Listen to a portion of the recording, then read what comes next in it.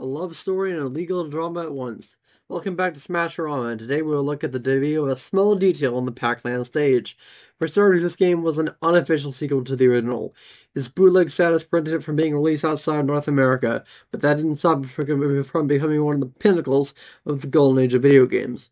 Developed in '82 by GCC in collaboration with Midway, GCC had eked out a name for themselves making ROM hacks for arcade games, and Midway was still waiting on the sequel to Pac-Man, so they hired GCC to help make it themselves. I will say the gameplay of this is refined to a T. Everything that worked in the original is improved in some way. It was reused as a staple of Namco, but then in 2001, Namco re-released it in an arcade cabinet, something they were contractually bound not to do. This led to a complicated lawsuits until Hong Kong investment firm Atgans bought it out. This happens about a year after Smash Ultimate, by the way. Unfortunately, legal issues aside, I give this